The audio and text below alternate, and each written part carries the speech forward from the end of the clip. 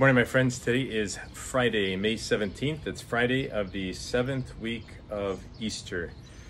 Remember, we have our Catholic sports camps this summer, catholicsportscamps.org, and our Corpus Christi procession, Mass and procession on May 30th, starting here at St. Isaac Jogues, finishing at Notre Dame Parish. As we look at the readings today, what would make Peter and Paul be willing to give their lives for Christ? They could have probably lived comfortable lives, safe lives, much like we seek after today. But when they allowed the Holy Spirit to take over, as Scripture says, the wind blows where it wills, they were willing to give everything for Him. And the question is, are we living those comfortable lives, the safe lives? And I'm not saying comfortable and safe is not a good thing, but we were made not for comfort, but for greatness, and greatness in Christ. And so as we approach Pentecost Sunday, I want us to pray for an outpouring of the Holy Spirit, that the Holy Spirit may transform us in ways that we never thought possible. It's we always joked in seminary, and still to this day, when you make Jesus the center of your life and you let the Holy Spirit take control, buckle your seatbelts, because it's quite a ride. So we look at the first reading from the Acts of the Apostles about St. Paul. So we have King Agrippa. Paul is in prison in Caesarea. And if you've ever been to the Holy Land, it's Caesarea Maritima, or Maritime. It's near the water. You see this beautiful palace that Herod built, and you see a place where they believe that St. Paul was held prisoner. Felix, the governor, had handed this off to Festus, who replaced him, and they're trying to figure out what to do with Paul because they couldn't find anything to charge him with. The Jewish leaders were saying, he deserves imprisonment, he deserves death, but the Roman leaders were saying that this is a matter of your religion, it has nothing to do with us.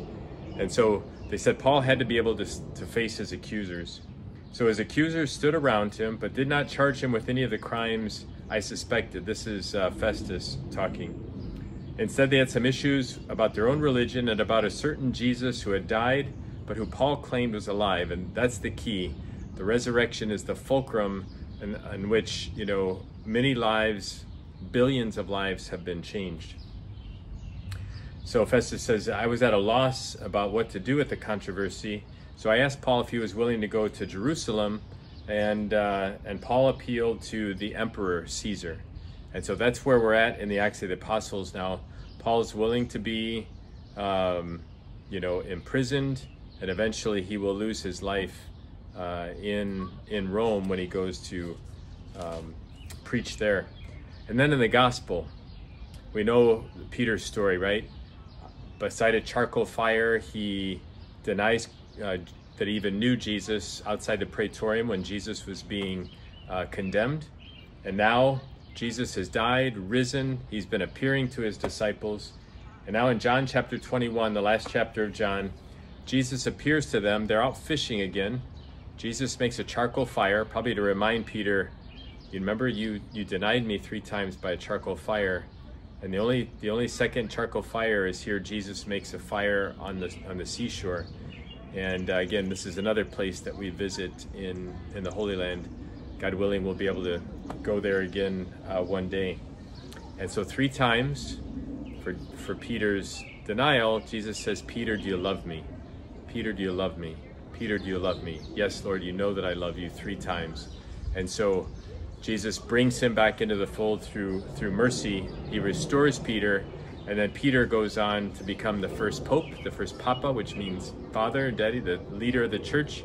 And then Peter also will give his life in what is now St. Peter's Square outside the Basilica of St. Peter.